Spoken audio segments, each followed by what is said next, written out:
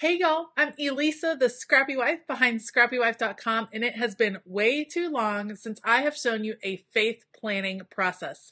Let's go!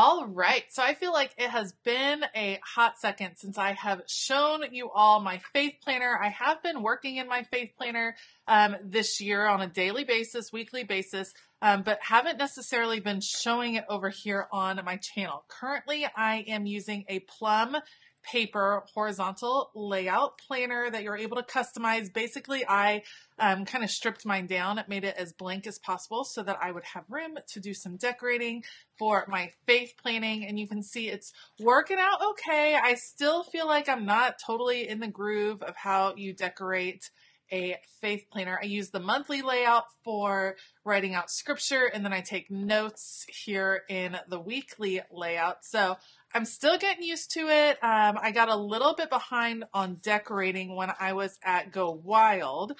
This is not a blank week. The way Plum Paper does it is they have like the end of February, they repeat weeks basically. So this layout is the same as this one. Hold on just a second. Let me pull it open. As this one. Do you see how it's like two different ones? It was kind of funky. The whole thing it's laid out a little bit differently. So this is where I am in my faith planner. I am going to be faith planning for the week of March 20th through the 26th. I tend to like to use printables in my faith planning, and this is a set from Brianna Showalter over at Illustrated Faith. Experiencing God Make. This is for March 2023, and I'm really excited. I love Brianna Showalter. Look at those illustrations. Like, seriously. Love, love, love. So, I'm going to get my faith planner all set up for this particular week. There's so many pieces in here. I could totally do multiple weeks with this one, and so I always end up saving some extra pieces. But all that to say, I will link everything that I use, including this awesome set from Brianna. I will link that in the description box below. Otherwise, I'm going to put you guys on fast forward. Let's go. All right, so I'm going to get started by doing a lot of fussy cutting. Yes, I definitely could have used my Cricut to cut out a lot of these pieces. I just ended up deciding to go ahead and fussy cut. Sometimes that fussy cutting time where you hand cut out the images gives you time to reflect.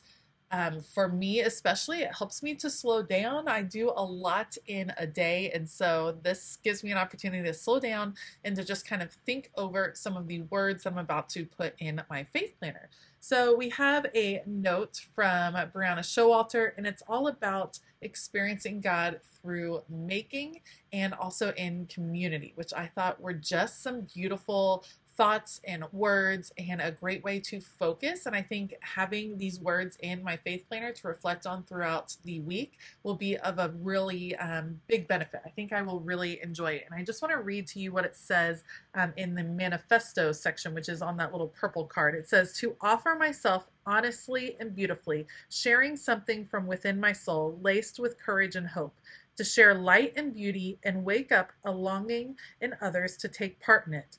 To quite simply share myself, and in sharing myself, show others a glimpse of the glory of God." I feel like I absolutely want to print out the set again and put those words in my craft studio. That is something I just feel in my soul. I feel like it is a purpose that God put on my heart.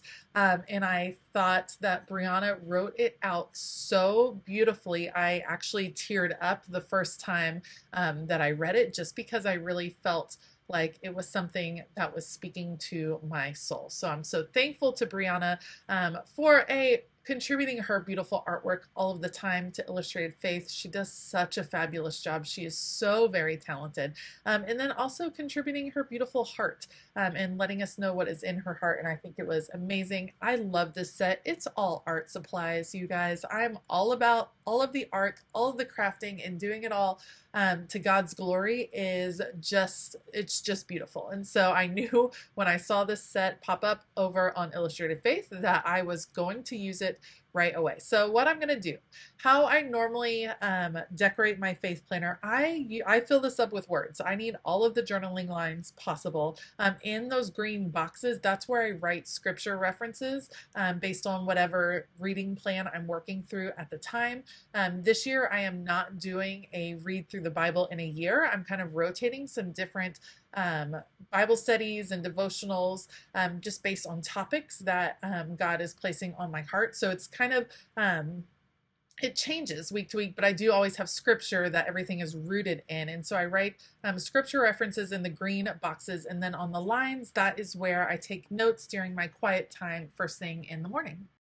Therefore, since I want to leave as much of that space open as possible, that really limits me to where I can decorate on this particular faith planner spread. So up at the very top, there's like a calendar and a box. I don't usually use those. You definitely could, but I tend to do a lot of decorating up there because I feel like it would be super unbalanced if I only decorated up there. I do try to spread it out, which a lot of times for me looks like going down the spine of the page, and then generally over on Sunday, where you can see I'm working right now, I do some sort of graphic over there to kind of anchor it. And I try to just keep things in between lines and off to the side so I still have as much writing as possible. I am struggling with this washi tape. This washi tape is not from Illustrated Faith. This is from Amazon, and it is not the best quality. It is ripping off in strips. If you have washi tape that is continually ripping off in not even strips and tearing and stuff, it might be old washi. It might just not be a good quality. If you're like me, sometimes you just suffer through it no matter what. But I know that there's better quality options out there. Like from Illustrated Faith, the washi tape shop has gorgeous washi tape. I just don't have the basics from them on hand right now, but I definitely need to order some because this washi tape is driving me insane. I really like putting washi tape in multiple sections on the page because I feel like it creates a cohesive feel. You can see that I'm aiming like in between days just so that it's not taking up any writing space, but it's also just going to kind of move the pattern and the color around the page so that it's not so heavy. Now this is going to still be very heavy as far as everything being at the top left. That's where most of the imagery is going to be. That's okay. It doesn't bug me. If your artistic eye is super bothered by that, then you'll probably want to put less up at the top and maybe leave this box open for prayer requests or different things like that. For me, I just want to see as many beautiful images as possible when I open up my faith planner in the morning to take notes. So I go ahead and fill that puppy on up and just do all the different images. If you've been around my channel very long, you know I like an abundant look. That's kind of what I call it. I fill up pages no matter what I'm talking about, whether it's faith journaling or planning or art journaling. I'm not one that's great with the negative space. So I fill the whole thing up. So just going to trim off some of the little excess, and then I'm going to kind of cascade down the spine here. And what I always do, what I always say is put your pages right next to each other. They are lined up really well. And then I'm going to take my different paper pieces. I'm adding adhesive. You can see I'm kind of working just across the spine. It creates a pretty cool look. It's something I have really gotten attached to. I like what it looks like when you decorate the spine. I think it's often an underutilized section of a planner or a journal. And I think you can create a lot of interest that way without taking up a ton of writing space. So I have all of these elements, these paint brushes and pens and colored pencils. Those are just going to kind of cascade around the page. I'm going to add a few more in some other sections because these are tools like pens and the paint brushes. They're long and skinny, so they're actually going to fit really well between days of the week. So you'll see me kind of do that. And in this case, I'm using the colored pencils to move some color around the page. So I want to do some purple up top because there's purple at the bottom. I'm trying to move some of those warmer colors down low, so the red and the yellow, and then just bringing blue to tie it all together. But you can see it's kind of like someone dumping out their artist bag. That's kind of what I was going for with this, just like everything falling to the ground. It's a messy creator space, and I am here for it. Now, as I finish putting these on the page, I'd love to hear how your faith planning is going in 2023. I know that a lot of people switched up their faith planners because the Happy Planner did not release a big size faith planner. I think they have since released a big size faith planner that will come out in their spring release, and it will start in July of 2023. But a lot of people were trying new things. I have been trying this horizontal one. I like it for how I'm able to write in it. It makes sense to me to write in this more like paragraph looking form. I am still struggling at times with decorating it. It's not the easiest thing for me to decorate. I think it's just because it's something new.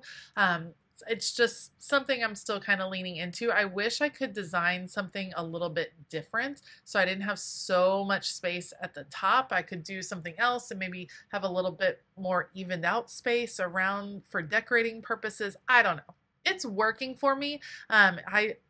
Faith planning is something that I do on a daily basis. Every day, my day starts out in my faith planner. And so that's a planner that I spend a lot of time thinking about, a lot of time focused on. And this one is working, but I'm not sure it's going to end up being the best solution for me long term. Again, here are the beautiful words written by Brianna that I wanted to have not only in my faith planner, but I'm definitely going to add these maybe into my daily planner, maybe into my work planner. That would be a good thing for me to see every day when I open up and try to focus on work, remembering what my purpose is in that work. But I'm making a little insert for my faith planner right now. So there were these 2 pages that kind of look like a composition notebook. Ta-da, right there. And I'm going to add some scrapbook paper on the inside just to give it a little bit more strength and to cover up the white paper. So let's trim that out. And then I'm going to put Brianna's words here on the inside and create kind of a little tip in for my faith journal. So when I say tip in, we use that in a lot of different journaling. That's when you have an extra piece of paper that you can kind of fold in and fold out of your journal. It's almost like an interactive piece, and you can do it in any type of planning or any type of journaling. In the disc bound system, a tip in, you can just punch holes in something and pop it into your planner, in this case my faith planner, and that creates a tip in that I can easily get in and out as I would like to read it and as I'd like to work with it. So once I get all of my words here, or Brianna's words, into this, then I'm just going to cut a piece of scrapbook paper right there and punch that with my Happy Planner punch. So there's a special punch that you can use for disc bound planners. I would recommend the Happy Planner punch, or I really recommend the We Are Memory Keepers disc punch. It is only a single hole punch, but it works really, really well and punches through all kinds of things. So I will punch an extra piece of paper, and then I will just adhere that paper to this little booklet thing that I have made with Brianna's words. See how it looks like a little composition notebook? I thought it was super cute. So you can see just a random strip of paper, gonna take it over, gonna punch it, then put it onto this paper, and I'll be able to just pop it into my faith planner and be able to pull it out when I want to read it. And I could even transfer it into my regular planner maybe after this week of faith planning. All right, and once that is done, that is going to be it for this faith plan with me. I hope you enjoyed it. I know it's been a while since I have shown my faith planner over here, but I'm still in it, still enjoying it, and I'd love to hear how your faith planning is going as well. I will link all of the supplies that I use down in the description box below, including the new faith planner from the Happy Planner. Again, it's on sale now, but it is a July start, so if you're wanting to maybe investigate some faith planning, that might be a good place to start. I want to give a huge shout out to all of my Patreon members. Thank you all so much for all of your support. We have a fabulous time over there. If you want to come check out all of our craziness over on Patreon, there is a link to that in the description box as well. All right, I hope that you have a fabulous day, and as always, keep it creative.